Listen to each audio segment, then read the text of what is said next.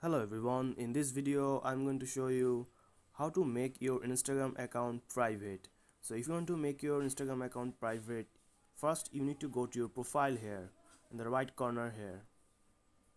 Then you need to go to the right corner, in the upper right corner, the three line menu here, just tap on it. Then you just need to go to the settings option here, tap on settings.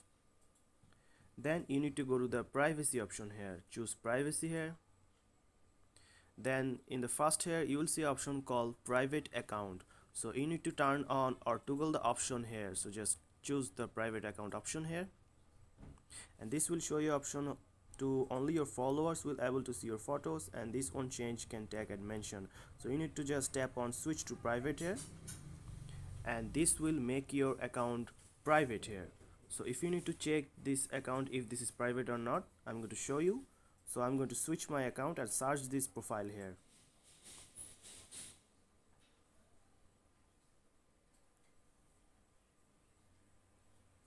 So right now I'm going to search the profile here.